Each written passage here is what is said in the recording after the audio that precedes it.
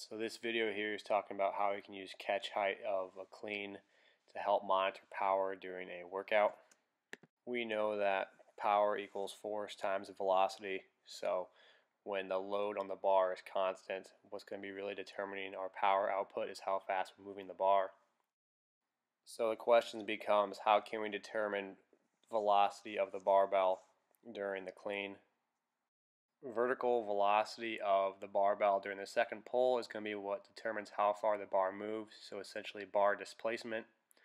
As the bar begins to reduce in height, so catch height, we know that we are reducing the velocity of the movement, so therefore power is being reduced.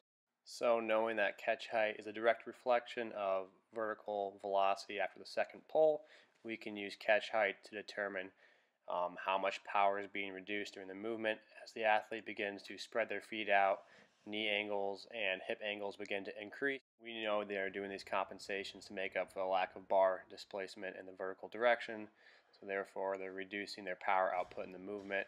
These are all signs that power is going outside of the desirable range and the set needs to be terminated.